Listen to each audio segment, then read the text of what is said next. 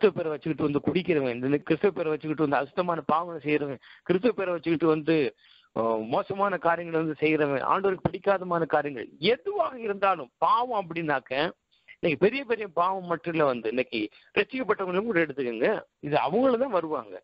நாமதரிக்கப்பட்ட ஜனங்கள்ல வந்து பேர் கிறிஸ்தவன் வருவாங்க, ஷாலோ கிறிஸ்டின் வருவாங்க, மீடியம் கிறிஸ்டின் வருவாங்க, நல்லா சூப்பர் ஸ்பிரிச்சுவல்ல இருக்கிறவங்க வருவாங்க. எல்லா வகைராக்குமே இது வந்து நாமதரிக்கப்பட்ட ஜனங்கள்னாக்க வெறுமனே வந்து சரி ஏதோ வந்து பேரை வச்சுக்கிட்டு கிறிஸ்துவ அவனுக்கு சம்பந்தம் இல்லாம பாவம் செஞ்சுக்கிட்டு இருக்கான் அவனு மட்டும் இல்லை. இந்த வகையில வந்து அவனை மட்டும் சேர்க்க முடியாது. எல்லாருமே பேர் கிறிஸ்தவன் ஆரம்பிச்சு இன்னைக்கு வந்து ஆவிக்குரிய சபைகள் இருக்கக்கூடிய எல்லாருமே இன்க்ளூடட் அந்த அந்த அந்த வகையில, அந்த கேட்டகரியில் எல்லாமே இன்னைக்கு இன்க்ளூடட். அவர்கள் அந்த தேவனுடைய நாமத்தை தரிக்கப்பட்ட அந்த ஜனங்கள் தங்களை தாழ்த்தி, கிறிஸ்தவர்கள் சொல்ல போனா அவர்கள் ரட்சிக்கப்பட்டவர்களானாலும் சரி, ரட்சிக்கப்படாதவர்களாக இருந்தாலும் சரி, கிறிஸ்தவ பேரை வச்சிருக்கிற எவனும் அவனைத்தான் இங்க சொல்றாரு. இங்க ரட்சிப்புன்னு கூட சொல்ல வந்து என் நாமத்தை நீ தரிச்சிக்கிற. இப்ப பாருங்க, டக்குனு வந்து ஒரு ஸ்டீஃபன் அப்படின்னு பேரை வச்சிருந்தா இவன் கிறிஸ்தவன் வருதா இல்லையா?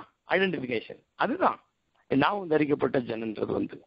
இன்னைக்கு தேசம் ஹீல் ஆகுனாக்க ரட்சிக்கப்படாதவன் இல்ல, ஆண்டவரை தெரியாதவன் இல்ல.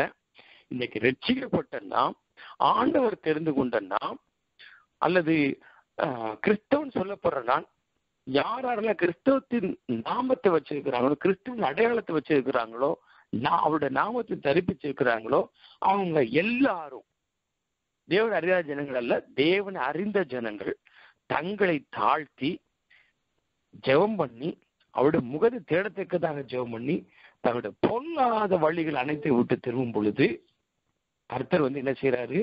அவருடைய பாவத்தை முதலாவது மன்னிக்கிறார். சரி போ, எல்லா பாவத்தையும் மன்னிக்கிறேன். அப்ப அவர் நம்முடைய பாவத்தை மன்னிக்கும் பொழுது அடுத்து வந்து எங்க வந்து நன்மை உண்டாகுது? தேசத்துக்கு ஹீலிங். பாத்தீங்களா?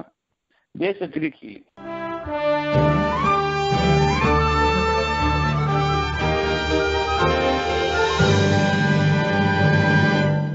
ஆண்டவருடைய பரிசுத்த நாமத்துக்கு உண்டாவதாக. இன்றைய நாளின் தியானத்திற்காக நாம் 2 நாளாகமத்தின் புஸ்தகத்திற்கு நேராக திருப்பிக் கொள்வோம். 2 நாளாகமும் 7வது அதிகாரம் 14வது வசனம் வாசிக்க கேட்கலாம்.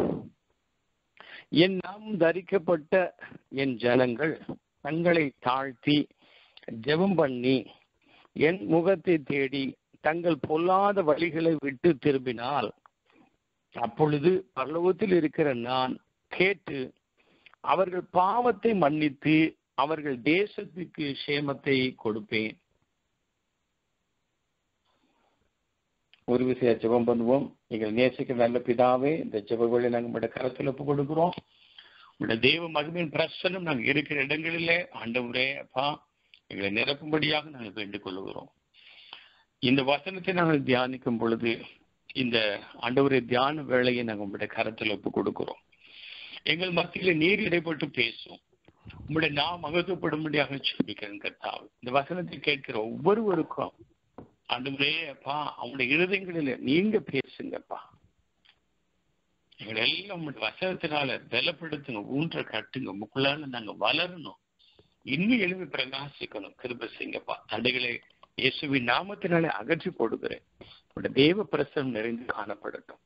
மக்கிய துதிக்கிற மகிமையை நாங்கள் செலுத்துகிறோம். இயேசு கிறிஸ்துவின் நாமத்தில் வேண்டிக் கொள்கிறோம் பிதாவே, ஆமென். ஆமென். ஆமென். ஆமென். ஒரு அருமையான வசனத்தை நாம் வந்து வாசிக்க கேட்டோம். 2 நாளாகமத்தின் புஸ்தகத்திலே 7ஆம் அதிகாரத்திலே 14வது வசனத்திலே, என் நாமம் தரிக்கப்பட்ட என் ஜனங்கள் தங்களை தாழ்த்தி ஜெபம் பண்ணி என் முகத்தை தேடி தங்கள் பொல்லாத வழிகளை விட்டு திரும்பினால், அப்பொழுது பரலோகத்திலிருக்கிற நான் கேட்டு அவர்கள் பாவத்தை மன்னித்து அவர்கள் தேசத்துக்கு சேமத்தை கொடுப்பேன். இப்பொழுது பார்க்கும் பொழுது, இந்த காலகட்டத்திலே பார்க்கும் பொழுது, இந்த தேசத்துடைய சேமம் என்னைக்கு வந்து அந்த கொரோனா வியாதி வந்ததோ அன்றையிலிருந்து பார்க்கும் பொழுது மிகவும் மோசமாயிட்டு. இதுக்கு முந்தின காலங்களிலும் மோசமா தான் இருந்தது ஒரு சில காரியங்களை பார்க்கும் பொழுது. இப்போ இந்த பேண்டமிக் சிச்சுவேஷன்ல இந்த தேசத்தின் சேமம் ரொம்ப வந்து என்ன செய்யறது, கெட்டு போயிடுச்சு. ரொம்ப கடினமான காலகட்டங்கள். இதை ஆங்கிலத்தில் அருமையா சில வார்த்தைகள் வந்திருக்குது. அதையும் நம்ம பார்ப்போம். அதே 2 நாளாகமத்தின் புத்தகம் 2 Chronicles 7:14.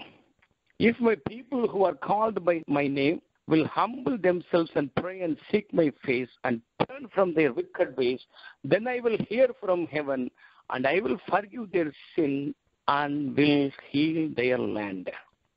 இங்க தமிழ்ல பார்க்குற சேமத்தை கொடுப்பேன் அப்படின்னு சொல்லியிருக்கிறாங்க.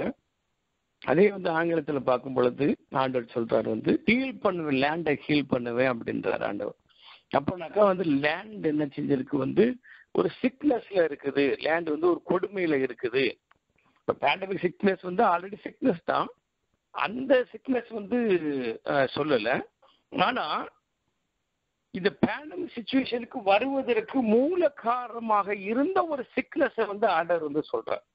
அப்ப அந்த சிக்னஸ் இந்த லேண்டை விட்டு அகன்று போகும் பொழுது இந்த லேண்டுக்கு என்ன செய்ய முடியும், ஒரு சேமத்தை கர்த்தர் கொடுக்க முடியும், சுகம் உண்டாகும். இன்னைக்கு வியாதிக்காக நம்ம ஜெபம் பண்றோம். ஆண்டவரே வியாதி அகற்றி போடும் என்று சொல்லி சரீரத்தில் இருக்க வியாதியை ஆண்டவர் குணப்படுத்தும் பொழுது, வியாதி நீங்கும் பொழுது சுகம் நமக்கு வருகிறது. சோ ஏதோ ஒன்று ரீப்ளேஸ் ஆகிறது, ஒன்று போய் இன்னொன்று வருகிறது. அப்போ என்ன ஒன்று போய் இன்னொன்று வருகிறது, ஒரு வியாதி போய் சுகம் என்கிறதான ஒரு தாற்பயம் ஏற்படுகிறது, ஒரு ஆரோக்கியம் வருகிறது, செத்த உறுப்புகள் உயிரடைகிறது. இதுவரைக்கும் நடக்க முடியாத கால்கள் கைகள் ஆண்டவரிடத்தில் ஜெபம் பண்ணும் பொழுது அவைகள் இயங்குகிறது. ஒரு வல்லமை செயல்படுகிறது, ஒரு வல்லமை அதை எடுத்து போடுகிறது. ஸோ அப்போ அதை ரிசீவ் பண்றதுக்கு அந்த மனுஷன் தயாரா இருக்கணும், ஆண்டவர்கிட்ட போய் கேட்கணும், ஜெபிக்கணும், அந்த சுகத்தை பெற்றுக்கொள்ளணும். அது எவ்வளவு சிம்பிள், அந்த மாதிரி எவ்வளவு டைரக்டா ஆண்டவர் அப்படி எதிர்பார்க்கிறாரோ. ஏன்னா கேட்கிறவனும் தான் பெற்றுக்கொள்ள முடியும், கேட்காதவன் என்ன செய்ய முடியுது, பெற்றுக்கொள்ள முடியாது. கேளுங்கள் உங்களுக்கு கொடுக்கப்படும், தட்டுங்கள் திறக்கப்படும் அப்படின்னு தான் ஆண்டவர் சொல்லியிருக்கிறார் இல்லைங்களா? ஸோ அப்போ நம்ம ஆண்டவர்கிட்ட போய் கேட்கணும், நம்ம ஆண்டவரை நாடணும் அப்படின்னு ஆண்டவர் எதிர்பார்க்கிறார். இன்னைக்கு இந்த உலகம் முழுவதும் பேண்டமிக் சிச்சுவேஷன்லாம் பாதிக்கப்பட்டிருக்கிறது.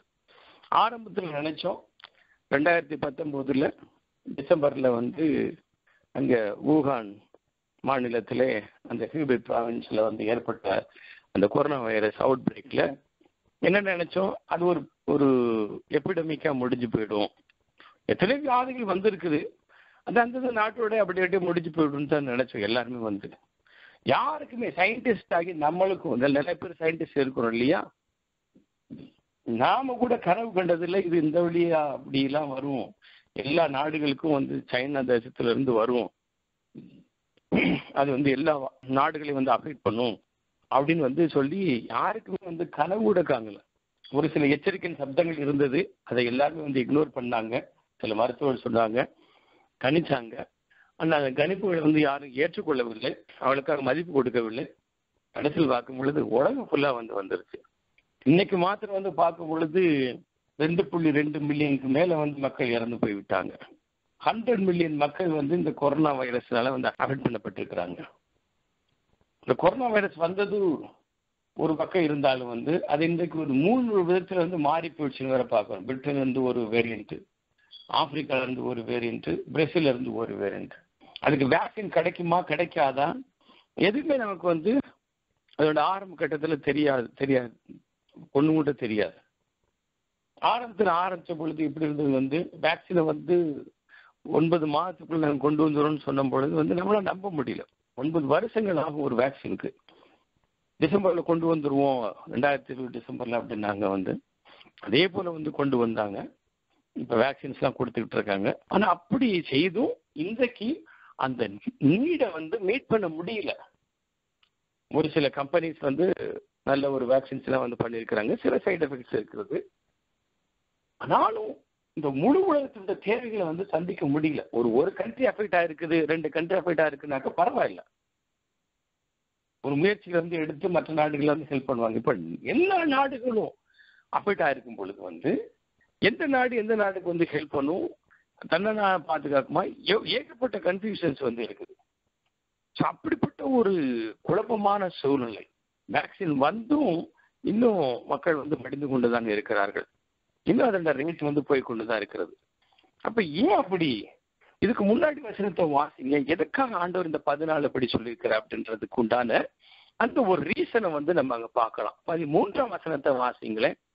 நான் மழை இல்லாதபடிக்கு வானத்தை அடைத்து தேசத்தை அழிக்க வெட்டுக்கிளிகளுக்கு கட்டளையிட்டு அல்லது என் ஜனத்திற்குள்ளே கொள்ளை நோயை அனுப்பும் போது, அது கொள்ளை நோய் அனுப்பும் போதுனாக்க வந்து என்னைக்கும் வந்து ஆண்டவர் வந்து கொள்ளை நோயை அனுப்ப மாட்டார். நம்ம நல்லா அந்த ரைட்டிங் ஸ்டைல் வந்து பைபிளோட ரைட்டிங் ஸ்டைல் வந்து நமக்கு தெரியும். அந்த ஆண்டவர் என்னைக்கும் வந்து அனுமதிப்பார். சங்காரம் நடந்துகிட்டு இருக்கும். பழைய ஏற்பாட்டில் வந்து பார்த்தீங்கன்னாக்கா தாவீதின் காலத்துல சங்காரம் வந்து நடக்கும். அப்ப கர்த்தர் வந்து அங்க அந்த சங்காரம் நடக்கும் பொழுது பயங்கரமா இருக்கும். கர்த்தர் அடித்தாருன்னு தான் வந்து இருக்கும். ஆனா கர்த்தர் அதை நேரடியாக வந்து செய்ய மாட்டார். ஒரு தூதன் அனுப்பி தான் அதை வந்து செய்வார். அப்ப கொள்ளை நோய் அனுப்பும் பொழுது வந்து கர்த்தர் அதை அனுமதிக்கிறதுனால அது இப்படி எழுதப்பட்டிருக்கிறது. இது என் ஜனத்துக்குள்ளே கொள்ளை நோயை அனுப்பும் பொழுது அப்படின்னு சொல்லிட்டு வந்து. ஸோ இப்போ கர்த்தர் வந்து அதுக்கு ரெஸ்பான்சிபிலிட்டி வந்து ஏற்றுக்கொள்ளுகிறார். எதற்காக ஏற்றுக்கொள்ளுகிறார் அப்படின்றத நம்ம பார்க்கணும். இப்போ நம்ம வாஸ்து பிரகாரம் பார்க்கும் பொழுது மழை இல்லை, அதே போல தேசத்துல வந்து வெட்டுக்கிளிகள், அது வெட்டுக்கிளிகள் இப்போ நம்ம எல்லாமே பார்த்தோம். மழை இல்லாத கண்டிஷன்ஸ் வந்து இருந்தது. அப்புறம் பார்க்கும் பொழுது வந்து வெட்டுக்கிளிகள் வந்து ஏராளமான வெட்டுக்கிளி. எத்தனை பேர் நீங்க அதெல்லாம் பார்த்தீங்கன்னு எனக்கு தெரியல. மைகாட், அந்த வெட்டுக்கிளிகள், அந்த லோக்கஸ் பார்த்தீங்கன்னாக்க பெருசு பெருசு. ஒன்று சாப்பிட எக்கச்சக்கமான சாப்பாடு சாப்பிடும் போல இருக்கு. பச்சையா இருக்கிறது எல்லாத்தையும் வந்து அப்படி அழிச்சிட்டு போயிருது. அப்படியே ஒரு பெரும் திரள் கூட்டமா வருது, வந்து அழிச்சிட்டு போயிடுது. இப்ப ரீசெண்டா பார்த்தேன் நம்ம காலங்கள்ல. இது பாருங்க, 4ஆம் வகுப்புல எழுதியிருக்கிறது. இப்ப நம்ம காலங்கள்ல நம்ம வந்து பார்க்கிறோம். ஒருவேளை அன்றைக்கு வந்து இதுதான் நடந்திருக்கும், இப்போ வந்து நடந்துகிட்டு இருக்கிறது. அதே போல அன்னைக்கு கொள்ளை நோய் வந்தது, இப்பவும் கொள்ளை நோய் வந்து வந்திருக்கு பாருங்க. வந்து கொள்ளை நோய் வந்து அன்னைக்கு வந்து ஒரு சாராருக்கு தான் வந்து வந்தது. ஏராளமான உயிர்கள் வந்து போயிடுச்சு. ஸோ இப்போ அந்த காலகட்டத்தில் இந்த 3 நடக்கும் பொழுது, அது 3 ஏதாவது ஒன்று நடக்கும் பொழுது என்ன செய்யணும்? அதுதான் கொஞ்சம் நம்ம முக்கியமான ஒரு காரியத்துக்கு வந்து வர்றோம். என் நாமும் தரிக்கப்பட்ட என் ஜனங்கள் என்ன செய்யணும்? அவங்க தங்களை வந்து தாழ்த்தணும். தங்களை வந்து முதலாவது என்ன செய்யணும்? தாழ்த்தணும். அப்ப யாருக்கு இதை அனுப்புறார்? இப்போ நம்ம என்ன செய்வோம்? ஒரு தேசத்துல பாதிப்பு வருது, அழிவு வருது அப்படின்னாக்க உடனே என்ன சொல்லுவோம்? அந்த தேசம் வந்து அசுத்தமாயிடுச்சு, அந்த தேசத்துல விபச்சாரம், வேசித்தனம், களவு, கொள்ளை, கடத்துற காரியங்கள், அசுத்தமான காரியங்கள், கர்த்தருக்கு பிடிக்காத காரியங்கள், பாவிகள் ஏராளமானவர் பெருகிட்டாங்க. அது சோதம் குமார மாதிரி அப்படி பெருகிட்டாங்க. அதனால தான் வந்து அது வந்து அப்படி வருது அப்படின்னு நம்ம சொல்லுவோம் இல்லைங்களா? அன்னைக்கு சோதம் குமாரா பார்க்கும் பொழுது சோதம் குமாரா அந்த முழு தேசமே அப்படித்தான் இருந்துச்சு.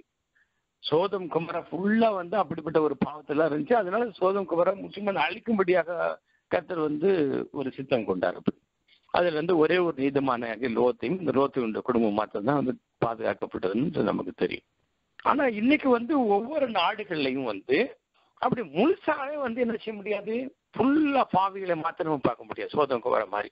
அட்லீஸ்ட் இப்ப நீங்க எந்த நாடை எடுத்துக்கிட்டாலும் வந்து அங்க தேவனுடைய நாமம் தரிக்கப்பட்ட சில ஜனங்கள் என்ன செய்வாங்க? இருப்பாங்க.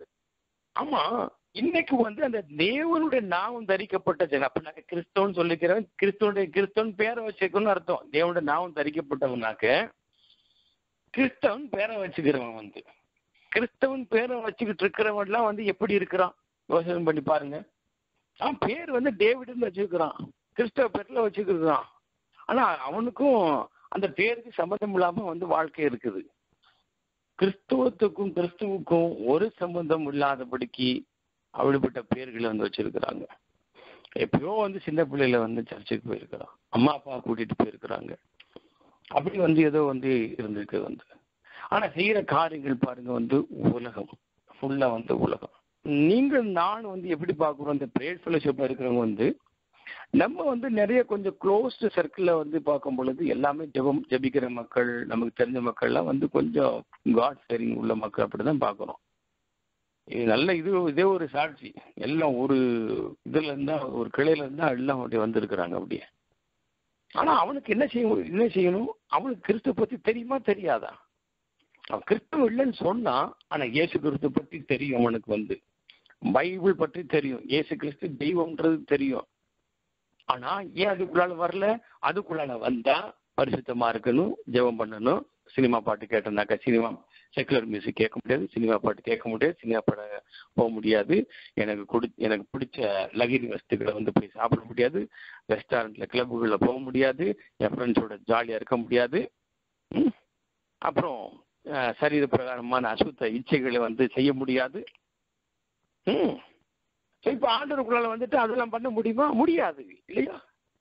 ஸோ தங்களோட வாழ்க்கை எவ்வளவு தூரம் வந்து அனுபவிக்கணுமோ, இது என்னுடைய வாழ்க்கை, என்னுடைய சரீரம், அது எனக்கு உட்பட்டது, நான் என்ன வேணாலும் செய்வேன், அதை கேட்கறதுக்கு வந்து யாருக்கு உரிமை கிடையாது, இன்க்ளூடிங் கடவுள் கூட உரிமை கிடையாது அப்படின்ற ஒரு பாங்குல தான் வந்து இன்னைக்கு வந்து நிறைய பேர் அப்படி இருக்கிறாங்க. ஸோ அப்ப அவங்கள யாரு இப்ப கிறிஸ்துவுக்கு அவங்களுக்கு சம்மந்தம் இல்லாம வாழ்க்கை நடத்தினாலும் அவங்க கிறிஸ்துவ பேர்களை வச்சு கொண்டிருக்கிறவங்க, அவங்களுக்கு கிறிஸ்துவ நன்றா தெரியும். அவங்க எப்பயாச்சும் ஒரு தடவை வந்து சண்டே ஸ்கூல்ல போயிருப்பாங்க, ஏதாச்சும் கேட்டிருப்பாங்க. ஒண்ணுமே கிறிஸ்துவ பத்தி தெரியல, ஒண்ணுமே தெரியல, பரவாயில்லை, அவன் வந்து பாவம் செஞ்சுக்கிட்டு இருக்கிறான் அப்படின்னாக்கா வந்து அது ஒரு வழியா வந்து எடுத்துக்கொள்ளலாம். ஒரு தேவ பயம் இல்லை, அவனுக்கு வந்து உண்மையான கடவுளை பத்தி தெரியாதுன்னு சொல்லிட்டு ஒரு வகையில் எடுத்துக்கொள்ளலாம். அப்படிப்பட்ட ஆட்கள் தான் வந்து அந்த நினிவேயின் ஆட்கள். நினிவேல பாக்குறோம் வந்து அவங்கெல்லாம் வந்து அவங்களுக்கும் தேவனுக்கு சம்மதமே கிடையாது. அந்த காலத்துல வந்து அவங்க சுத்தமா வந்து புறஜாதி மக்கள். ஆனா அவங்க மேல ஆண்டவருடைய ஒரு நியாய தீர்ப்பு வந்த பொழுது பாருங்க, அவங்க தேவனுடைய நாமம் தரிக்கப்பட்ட ஜனங்களே அல்ல. ஆனாலும் அவங்க மேல நியாய தீர்ப்பு 40 நாட்கள் நினைவை கவிழ்க்கப்பட்டு போயிடும் அப்படின்ற நியாய தீர்ப்பு. பாவம் தீர்க்கதரிசி யோனாவை பிடிச்சு போய் சொல்லு மெசேஜ அப்படின்ட்டு வந்து அனுப்புனாரு கர்த்தர். அவருக்கு வந்து அவர் படாத பாடெல்லாம் வந்து பட்டு, நமக்கு நல்லா தெரியும் அந்த கதை, அந்த கதைக்குள்ள போக வேண்டாம். படாத பாடுபட்டு போய் அவங்கள்ட்ட வந்து சொல்றாரு, இந்த மாதிரி வந்து கர்த்தர் சொல்றாரு, நீங்க அழிஞ்சு போயிடுவீங்க அப்படின்ட்டு வந்து சொல்றாரு. அவர் எச்சரிப்பு சத்தத்தான் சொன்னார், வேற ஒண்ணுமே இல்லை. நீ மனம் திரும்பு, பரிசுத்தமாகு, அப்படி செய், இப்படி செய், அப்படிலாம் வந்து ஒண்ணுமே சொல்லல. ஆனா இவங்க என்ன செய்யறாங்க வந்து, நினிவே ஜனங்கள் தேவனை விசுவாசித்து உபவாசம் செய்யும்படி கூறினார்கள். அதை கேட்ட பொழுது இவங்க வந்து என்ன செய்யறாங்க வந்து, தன்னை வந்து தாழ்த்துறாங்க. ஸோ நான் வாசிக்கிறேன், யோனா 3வது அதிகாரம் 4வது வசனத்தில், யோனா நகரத்தில் பிரவேசித்து ஒரு நாள் பிரயாணம் பண்ணி இன்னும் 40 நாள் உண்டு, அப்பொழுது நினைவே கவிழ்க்கப்பட்டு போம் என்று கூறினான். அப்பொழுது நினைவுள்ள ஜனங்கள் தேவனை விசுவாசித்து உபவாசம் செய்யும்படி கூறினார்கள். பெரியோர் முதல் சிறியோர் மட்டும் இரட்டை உடுத்திக் கொண்டார்கள். அப்புறம் அப்படியே கீழே வந்து பக்கம் வந்து இது ராஜாவுக்கு போகுது. ராஜா வந்து கட்டளையெல்லாம் கொடுக்குறான், அவனும் தன்னை தாழ்த்துறான், மிருக ஜீவன்களுக்கெல்லாம் கூட வந்து கட்டளை கொடுக்குறான். ஸோ கடைசியில் இங்க பார்க்குற 8வது வசனத்துல, அவரவர் தம் பொல்லாத வழியையும் தம் கையில் உள்ள கொடுமையையும் விட்டு திரும்ப கடவர்கள். யாருக்கு தெரியும், நாம் அழிந்து போகாதபடிக்கு ஒருவேளை தேவன் மனஸ்தாபப்பட்டு நம்முடைய உக்கிர கோபத்தை விட்டு திரும்பினாலும் திரும்புவார் என்று கூற சொன்னான். பாருங்க, இந்த ராஜா தேவன் அறியாத ராஜா, தேவனுடைய நாமத்தை வந்து வச்சிருந்திருக்க மாட்டான்னு நினைக்கிறேன். கிறிஸ்தவ பேர்கள் மாதிரி வச்சிருந்திருக்க மாட்டான். ஆனா இவன் சொல்றான், யாருக்கு தெரியும், ஒருவேளை தேவன் மனஸ்தாபப்பட்டு, அப்ப தேவன் வந்து மனஸ்தாபப்படக்கூடியவர் என்பதை வந்து அறிஞ்சிருக்கிறான். கரெக்டா? நீங்க நல்லா பாருங்க, அறிஞ்சிருக்கான். இவனுக்கும் கர்த்தருக்கு சம்பந்தம் இல்லை, இவன் புறஜாதியான்.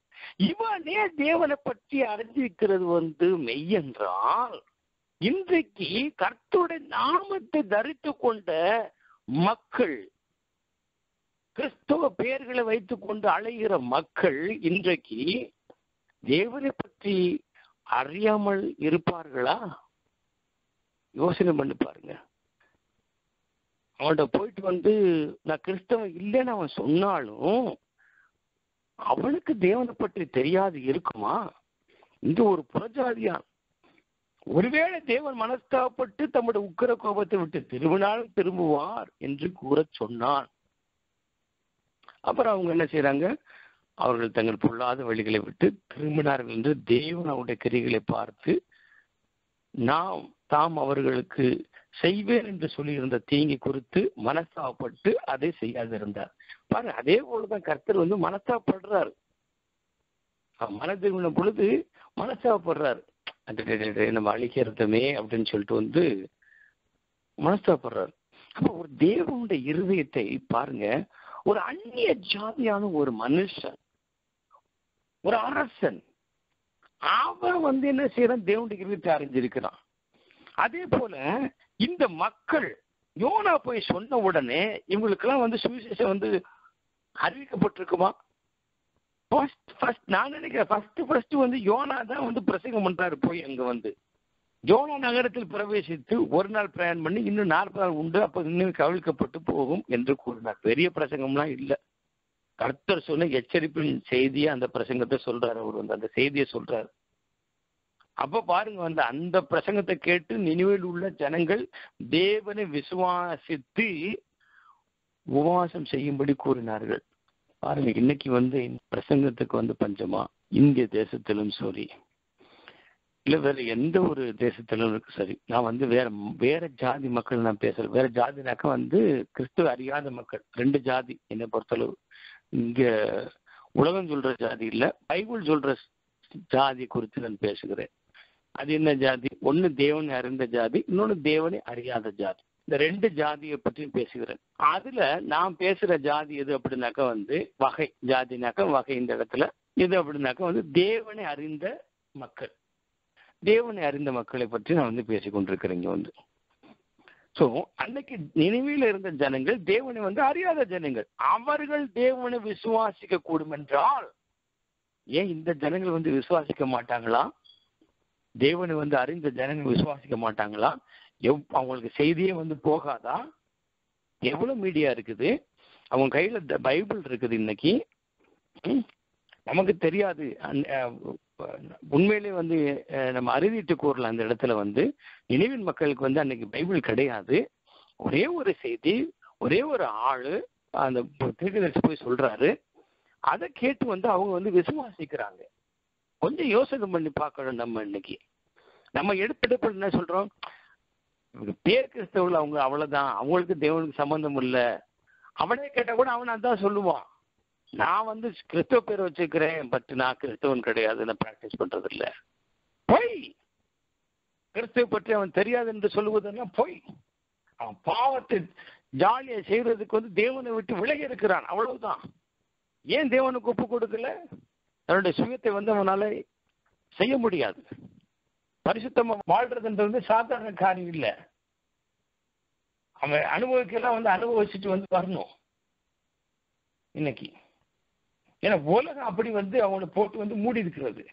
அன்னைக்கு தேவனை அறியாத ஜனங்கள் ஆண்டோட வார்த்தை அன்னைக்கு விசுவாசத்திற்கு கூடும் என்றால், இன்னைக்கு அவருடைய நாமத்தை வைத்துக் கொண்டிருக்கக்கூடிய ஒவ்வொரு ஜனமும், எந்த நாட்டில் இருந்தாலும் ஜனம், அவர்கள் என்ன செய்யணும்? அவர்கள் அதை கேட்டு அவர்கள் அந்த தேவனுடைய நாமத்தை தரிக்கப்பட்ட அந்த ஜனங்கள் தங்களை தாழ்த்தி, கிறிஸ்தவர்கள் சொல்ல போனா அவர்கள் ரட்சிக்கப்பட்டவர்களானாலும் சரி, ரட்சிக்கப்படாதவர்களாக இருந்தாலும் சரி, கிறிஸ்தவ பேரை வச்சிருக்கிற எவனும் அவனைத்தான் இங்க சொல்றாரு. இங்க ரட்சிப்புன்னு கூட சொல்ல வந்து, என் நாமத்தை நீ தரிசிக்கிற. இப்ப பாருங்க, டக்குனு வந்து ஒரு ஸ்டீஃபன் அப்படின்னு பேர் வச்சிருந்தா இவன் கிறிஸ்தவன் வருதா இல்லையா? ஐடென்டிபிகேஷன் அதுதான். நாமும் தரிக்கப்பட்ட ஜனன்றது வந்து டேவிட் அப்படின்னா இவன் கிறிஸ்தவன் பேர்ல பார்க்கறவா இல்லையா? சொல்லுங்க. பைபிள் பேர் நிறைய பேர் வச்சிருக்கிறாங்க இன்னைக்கு வந்து. அப்படி பேர்களை வச்சுருக்கவங்க என்ன செய்யணும்? தங்களை தாழ்த்தணும். முதலாவது ஒன்று தாழ்த்த வேண்டும். அது ரொம்ப கடினமான ஒரு காரியம். அவங்க தாழ்த்துறதுக்கு ஆண்டவருடைய கிருபை வந்து நாடணும். தங்களை தாழ்த்தணும்னு சொல்றாரு முதலாவது. 2வது வந்து ஜெபம் பண்ணணும். எப்படி ஜெபம் பண்ணணும்? அவருடைய முகத்தை தேடத்தக்கதாக ஜெபம் பண்ணணும். இன்னைக்கு நிறைய பேரோட பிரேயர்ஸ் வந்து பாத்தீங்கன்னாக்க, சில பேர் வந்து ஜெபத்தை பண்ணணும் என்ற கடமைக்காக வந்து வாய்ப்பாடு மாதிரி ஒப்பிச்சுட்டு, கர்த்தர் கேட்கிறாரோ கேட்கலையோ எனக்கு தேவையில்லை, நான் வர்றேன், வந்து பிரேயர் பண்றேன், ஏன் பாடு முடிஞ்சிருச்சு, அவர் பேசுற கூட வெயிட் பண்றது இல்லை, வந்து எழுந்து வந்து ஓடிடுறது. அவ்வளவு அவசரம் பிரேயர்ல. பிரியமானவர்களை கர்த்தர் பேசி கொண்டிருக்கிறார். ஆனால் நாம் அதை கேட்பதற்கு ஆயத்தமாக இல்லை, ரெடியாக இல்லை.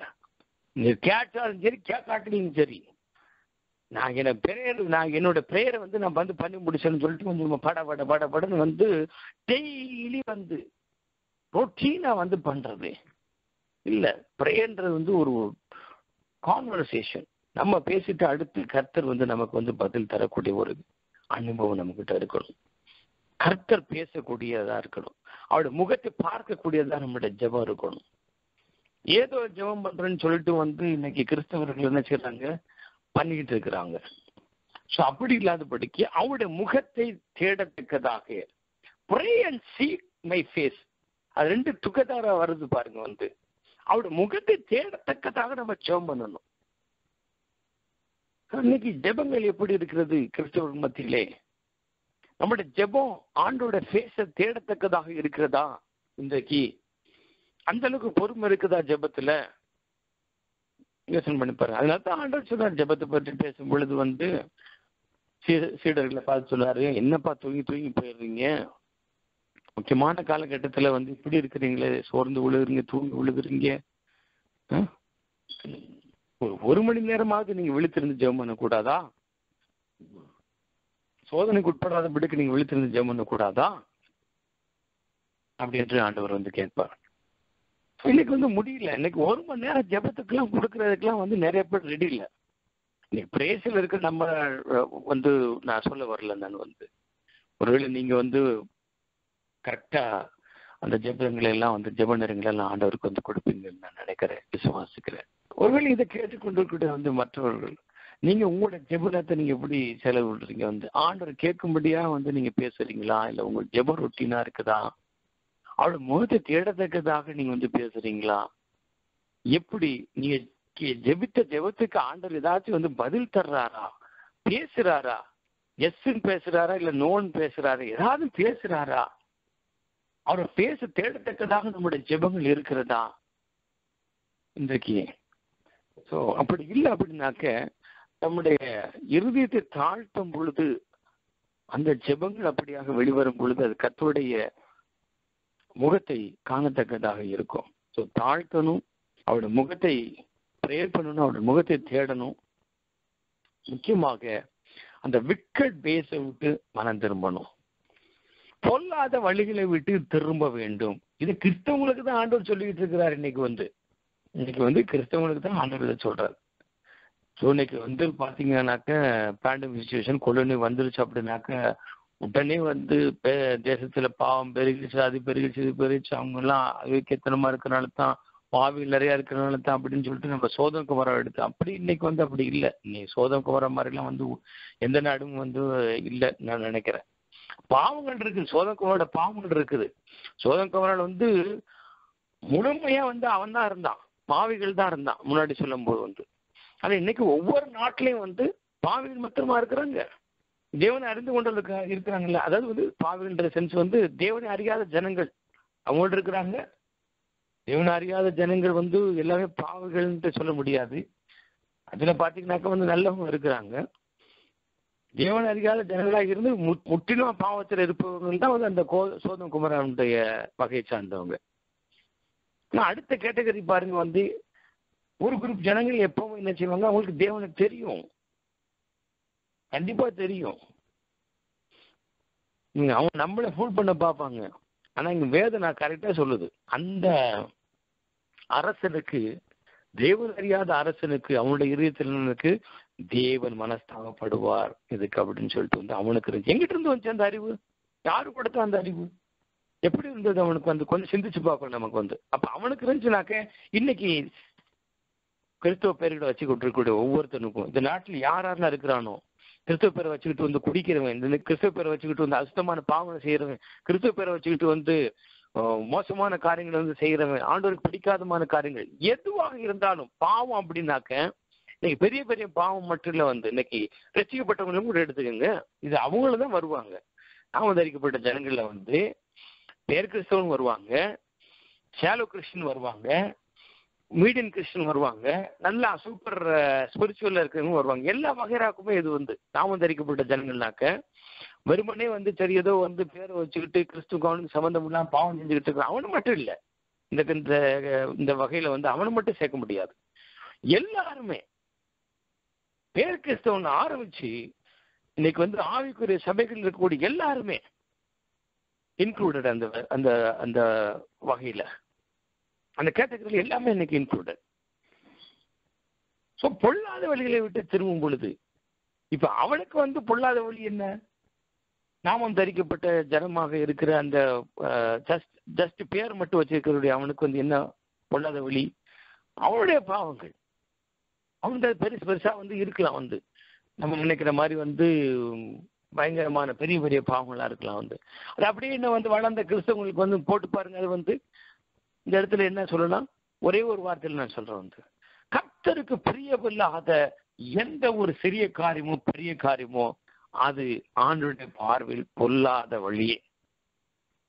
அது எது வேணாலும் சரி, நீ அந்த இடத்துல நீங்க போட்டு நம்மள இந்த இடத்துல வந்து சோதிச்சு பார்க்க தான் வேணும். ஏதோ சரி பேருக்கு தான் பேசுறேன் அப்படின்ட்டுலாம் இல்லை.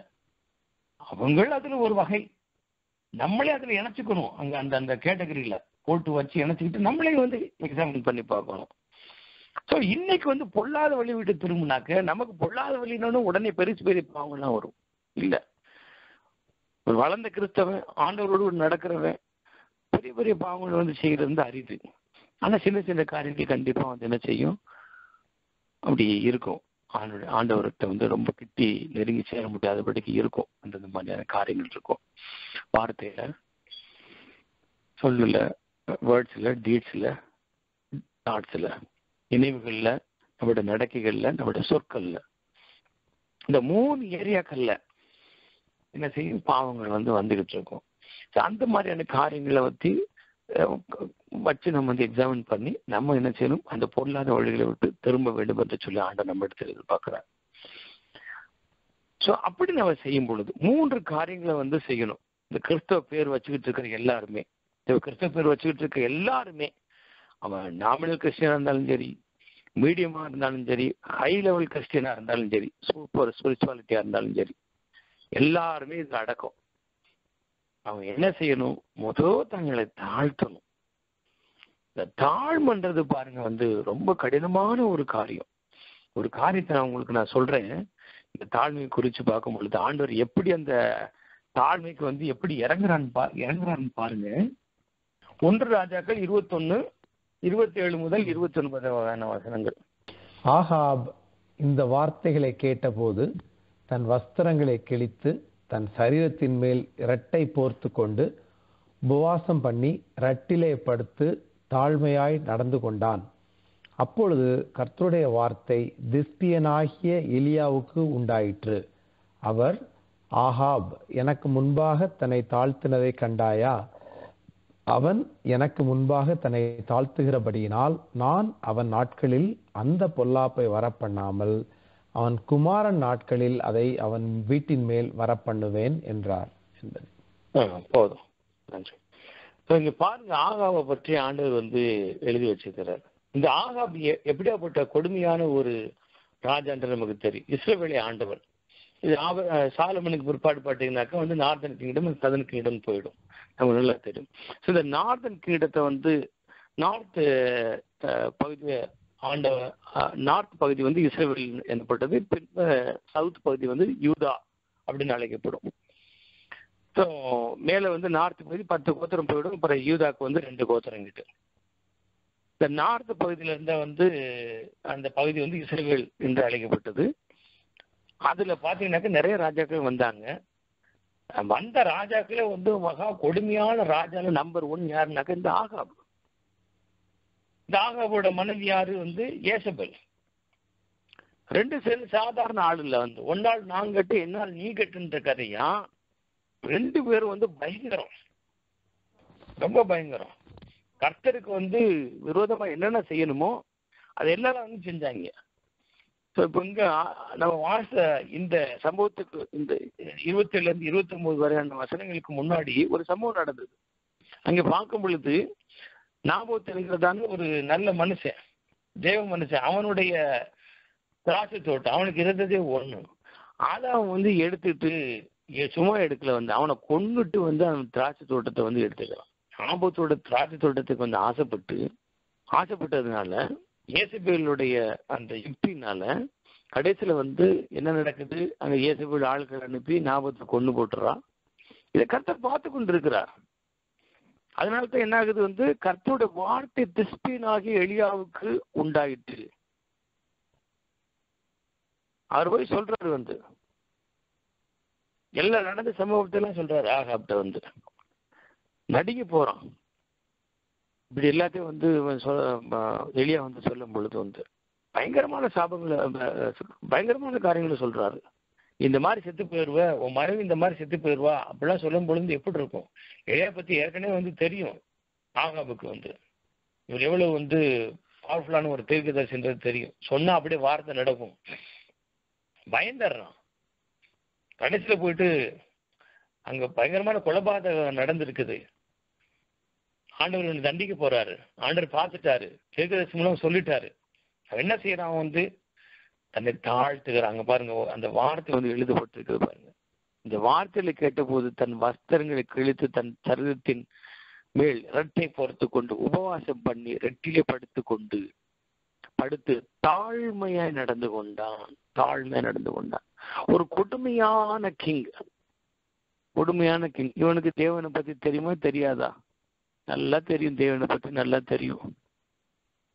ஆனா தேவனுக்கு இவனுக்கு சம்மதம் இல்லாம தான் வந்து நடந்து கொண்டு இருந்தான். பாருங்க, தாழ்மை நடக்கிறவருக்கு அந்த சம்பவம் நீ இப்படி செத்து போயிருந்து சொன்ன உடனே அவனுக்கு நடுக்க வந்துருது. உடனே போயிட்டு வந்து இஸ்ரவேல் எல்லாம் செய்யற போல அங்க தம்மை தாழ்த்துகிறான்.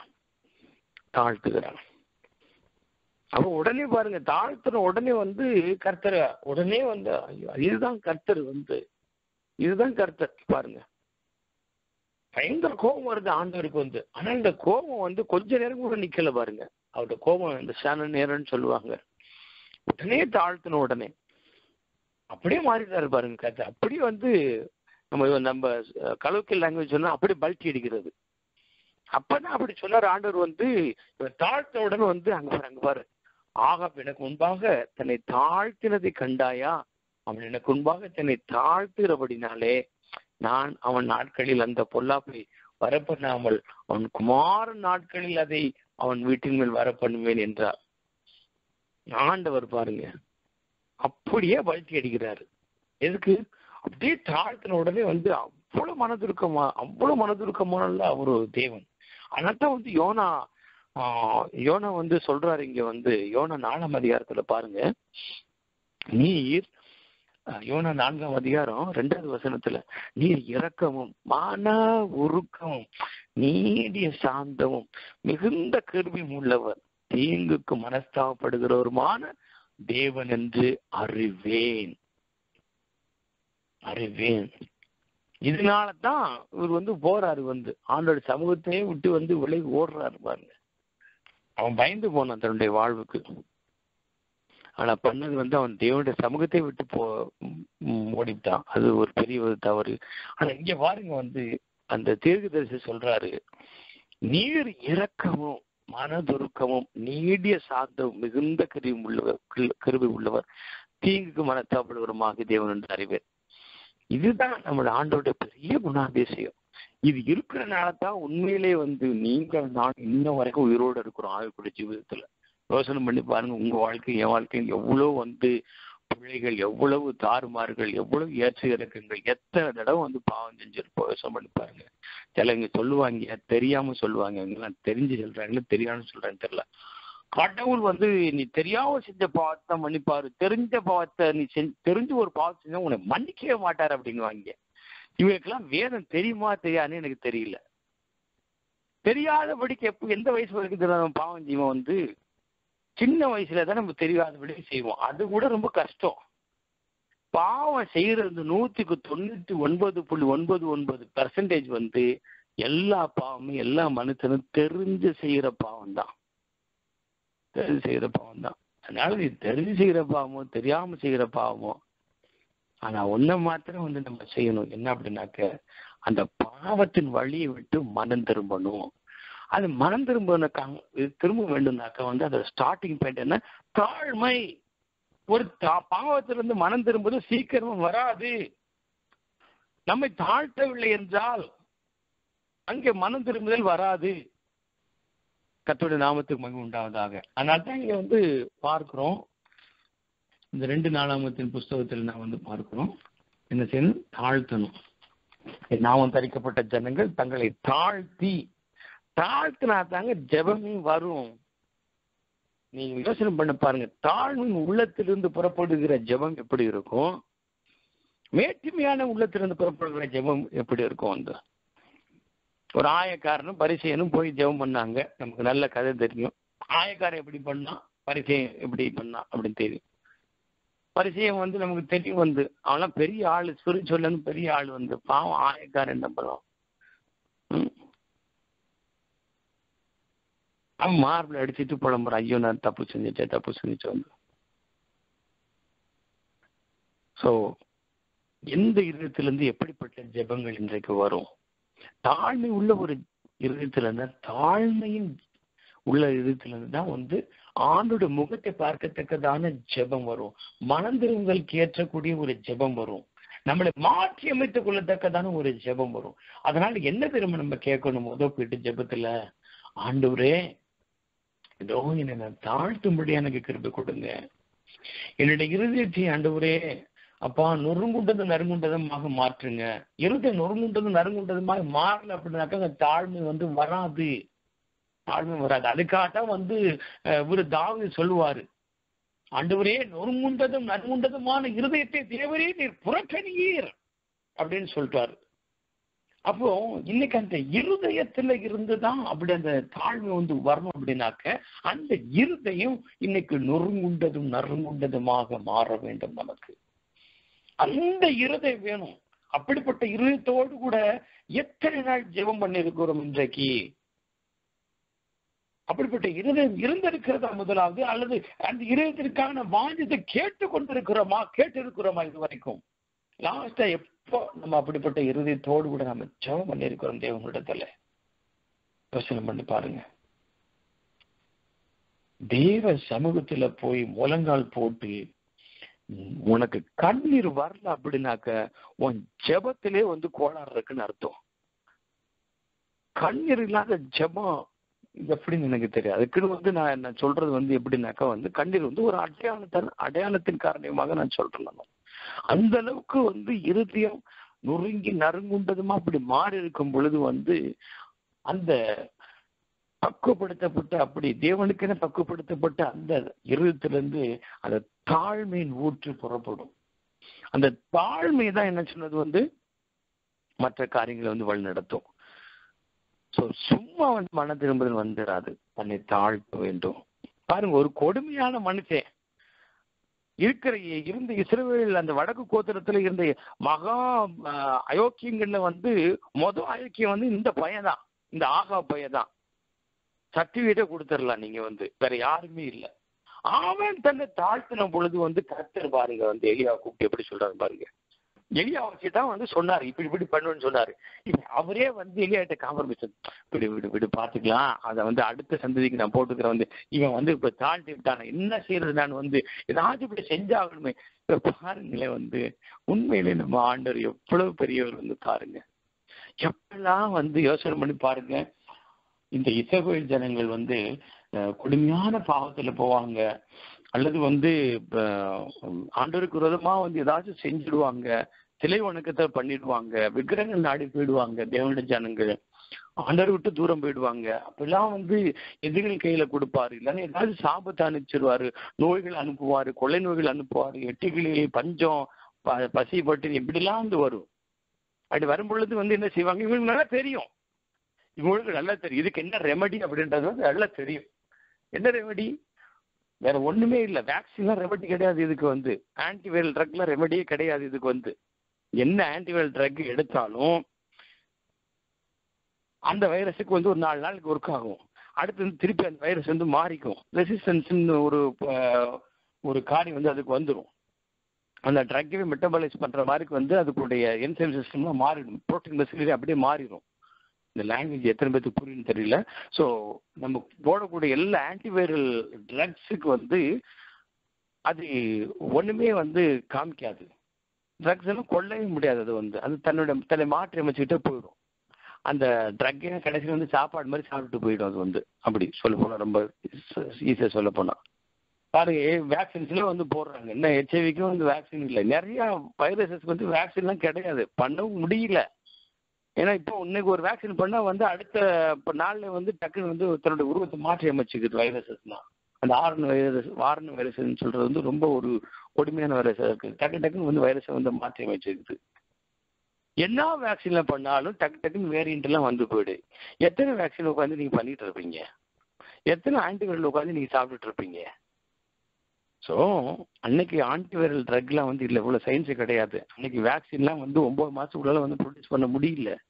நான் அவங்களுக்கு தெரியும் இந்த வாத எதனால வந்தது, இந்த வாதை எப்படி வந்து தேசத்தை விட்டு அகற்ற முடியும் அப்படின்னு சொல்லிட்டு விழுகிற ஒரே ஒரு இடம் ஆண்டவருடைய பாதம்.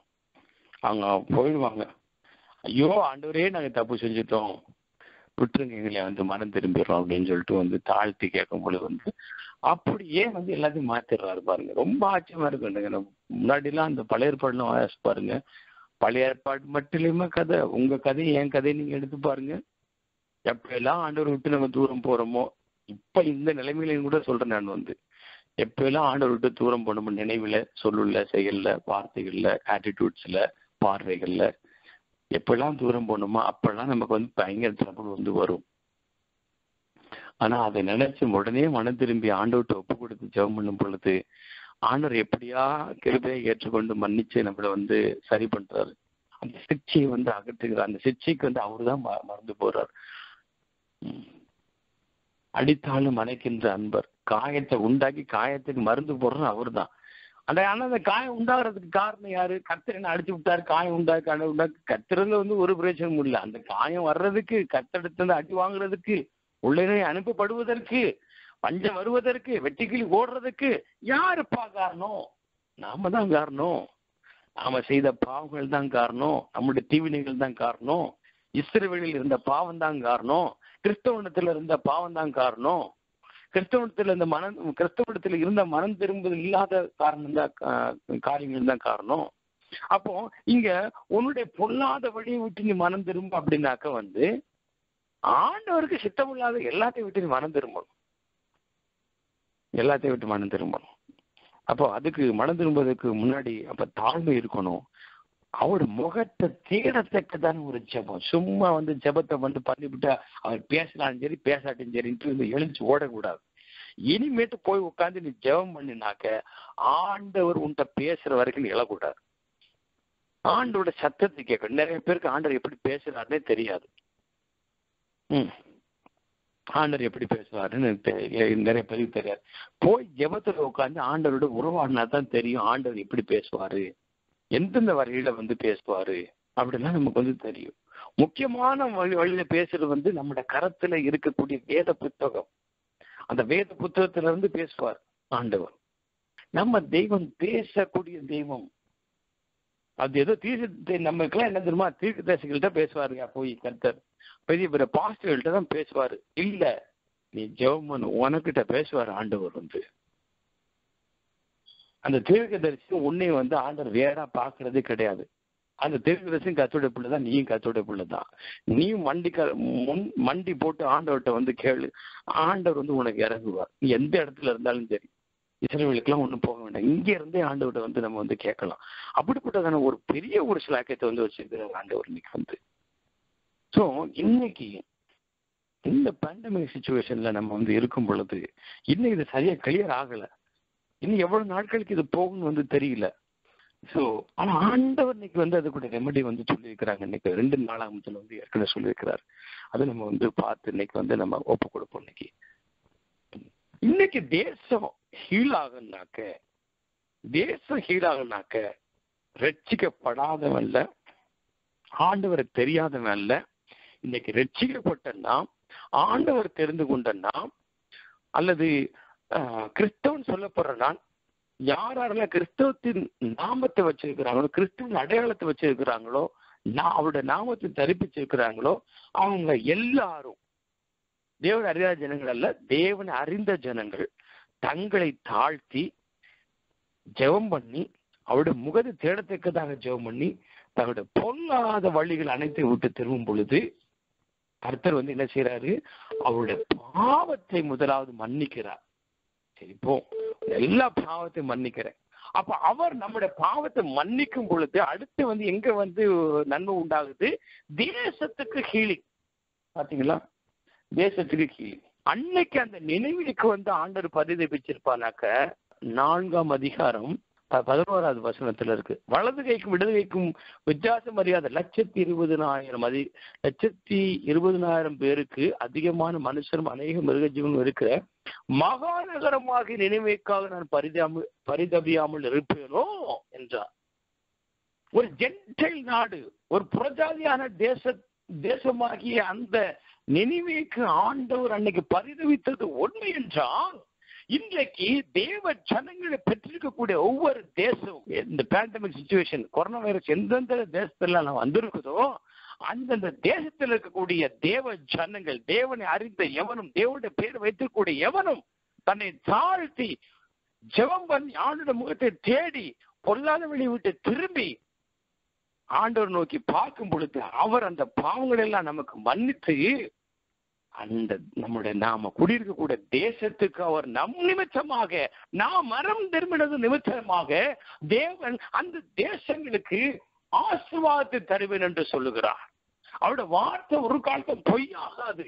அன்னைக்கு நினைவேக்கு ஆண்டவர் இறங்கினது உண்மை என்றால், இன்றைக்கு நாம் அதை செய்யும் பொழுது கர்த்தர் அதை கண்டிப்பாக நிறைவேற்றி கொடுப்பார். அதனால தான் நம்ம டெய்லி நம்ம ஜெபம் பண்ணிட்டு இருக்கிற கொரோனா வைரஸுக்காக ரொம்ப நல்லது. ஆனா இன்னொன்னு நம்ம ஜெபம் பண்ணணும். என்ன அப்படின்னாக்க, இந்த அதான் எழுப்புதல் காரியம் பைபிள்ல நேரடியா எழுதப்படல. அதுக்காக எழுப்புதல் பற்றி ஆண்டவர் கவலையற்றவரும், ஆண்டவருக்கு அது தேவையில்லை என்றும் நம்ம சொல்ல முடியாது.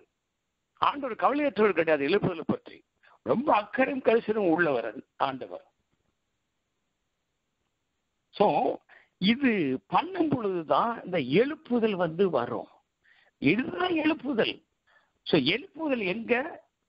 எழுப்புதல் சோதம் குமரால எழுப்புதல் வந்துடாது. பாவத்திற்கு எப்படியா உடனே அவன் பிரேயர் பண்ண முடியும், தன்னை தாழ்த்த முடியும்? ஏசு கிறிஸ்து அறிந்தவன் தான், ஏசு கிறிஸ்து விட்டு விலகுனவன் தான், ஏசு கிறிஸ்து விட்டு ருசி பார்த்தவன் தான், ஆவிக்குரிய ஜீவிதத்தில் இருக்கிறவன் தான், ஜெபிக்கிறவன் தான் இன்னும் தன்னை தாழ்த்தி ஆண்டோட முகத்தை தேட முடியும்.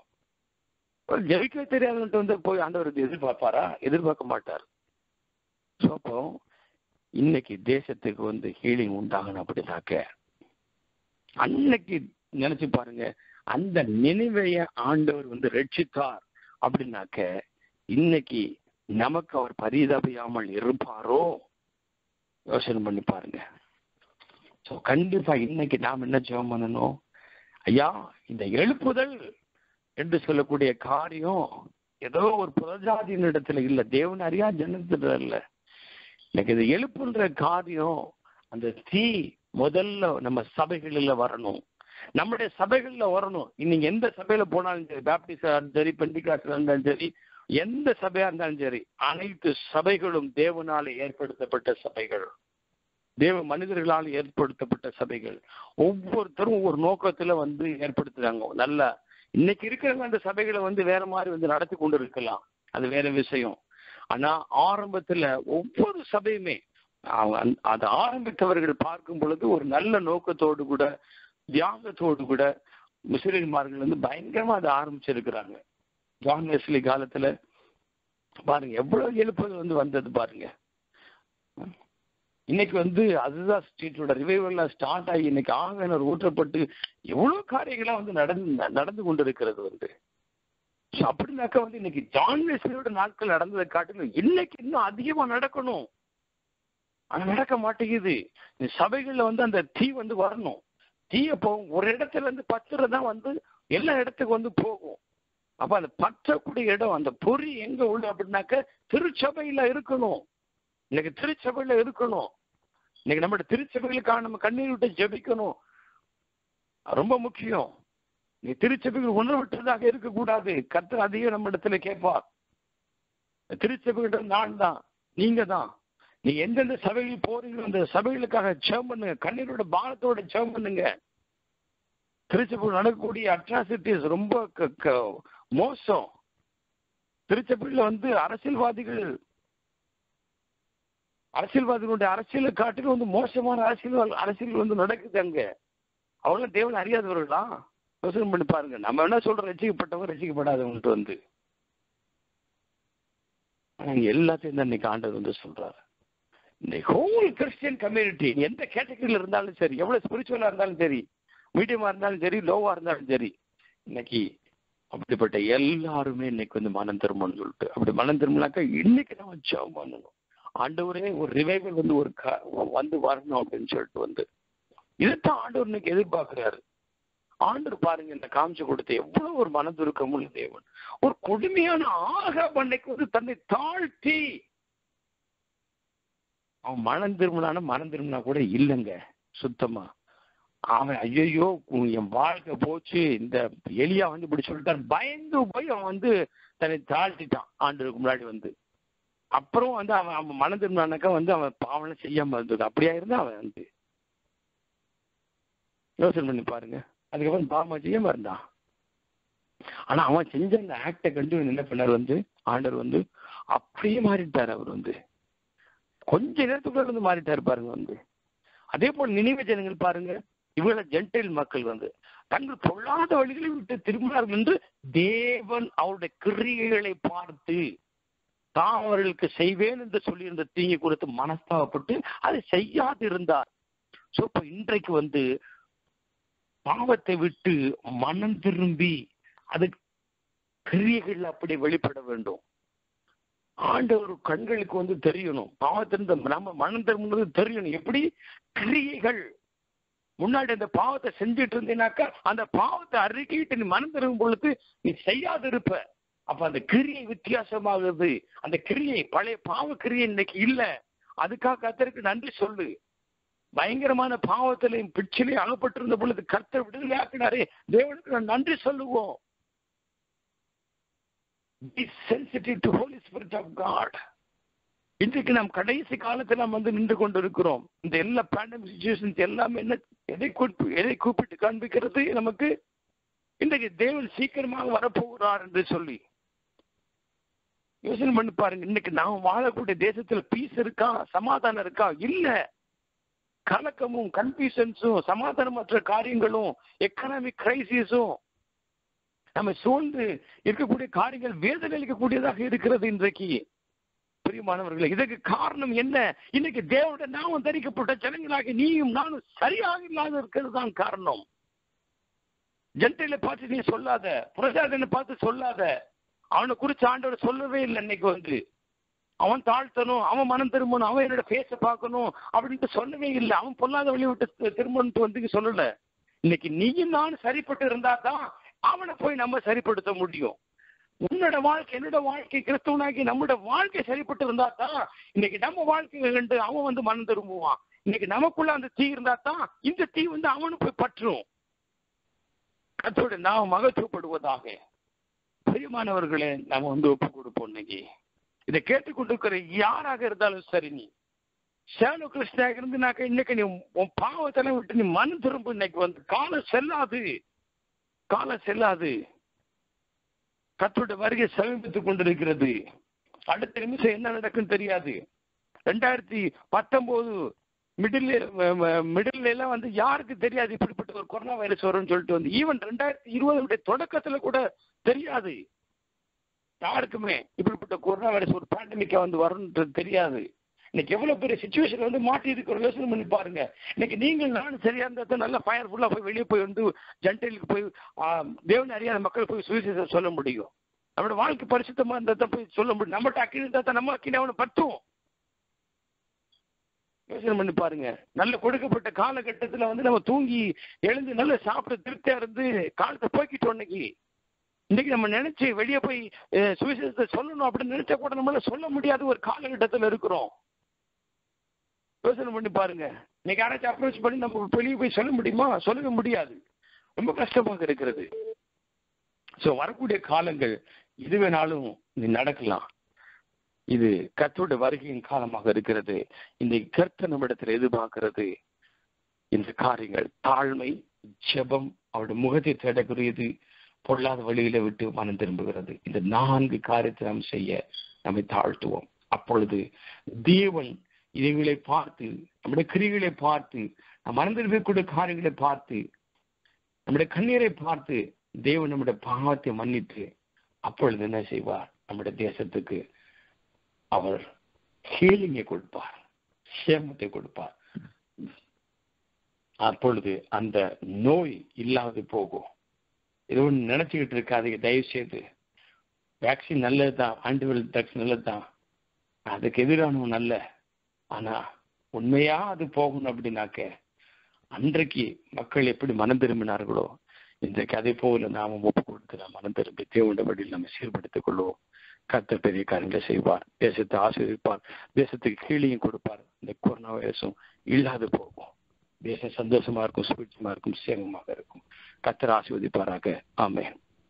நேசிக்கிற நல்ல தகப்பனே, நேசிக்கிற நல்ல தகப்பனே, உமக்கு நன்றி செலுத்துகிறோம். இந்த ஜெபத்திற்காக, இந்த ஜெப வழிக்காக நன்றி செலுத்துகிறோம்.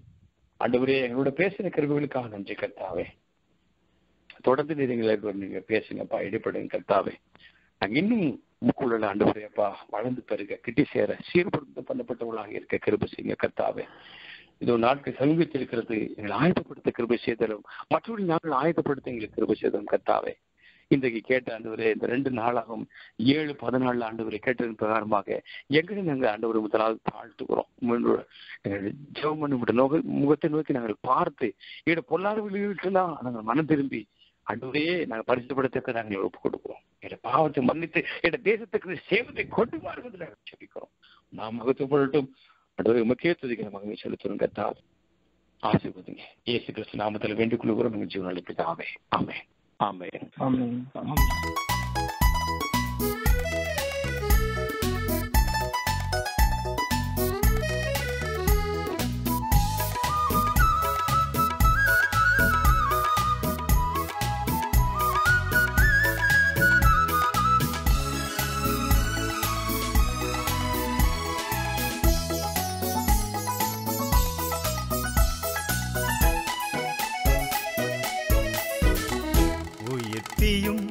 கர்த்தாவே, உம்மை உயர்த்தி கூறிடவே, உம்மில் களி கூர்ந்து மகிழ்ந்திடவே, எம்மை உயர்த்தியும் திரும்பவுமே.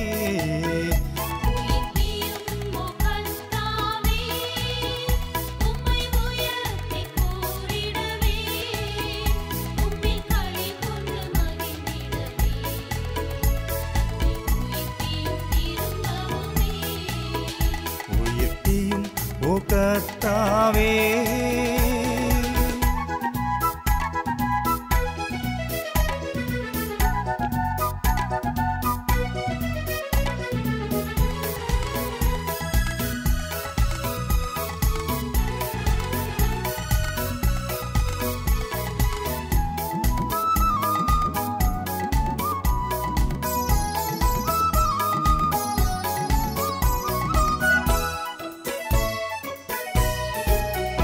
என் நாமம் தரித்த என் ஜனங்கள் என்னை தேடி தங்களை தாழ்த்தி என்னிடம் திரும்பி ஜெபம் பண்ணினார், என் சேமத்தை தருவேன் என்றே.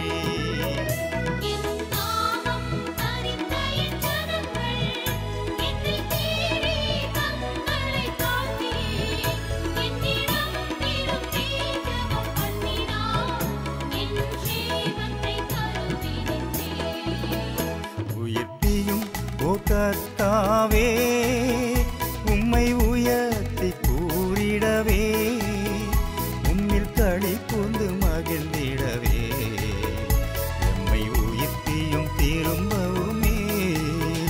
உயர்த்தியும் ஓ கர்த்தாவே.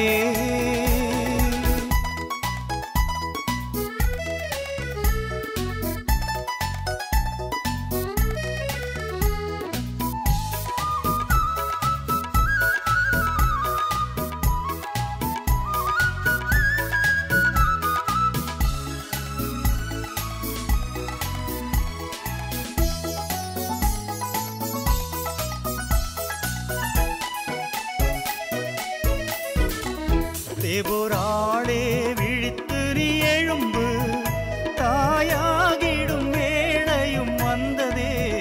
கிராமங்கள் எல்லாம் பாழாய் போயிற்றே, கொடுப்பாய் உன்னை தேசத்திற்காய்.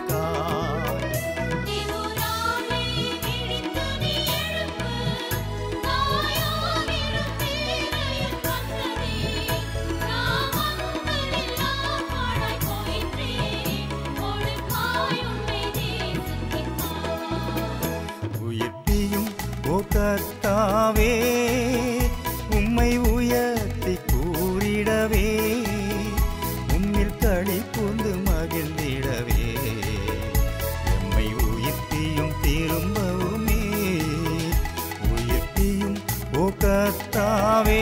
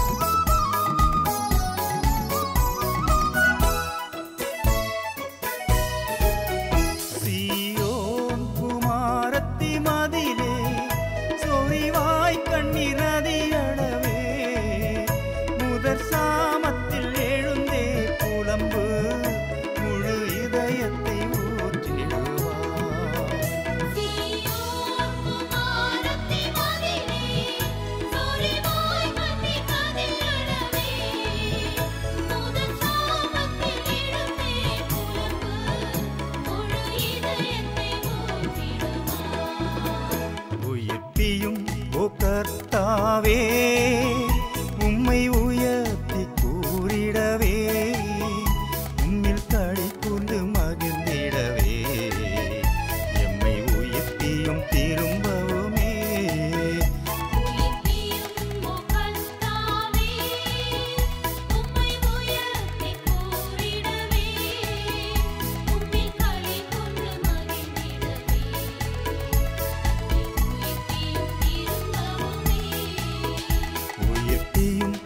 கர்த்தாவே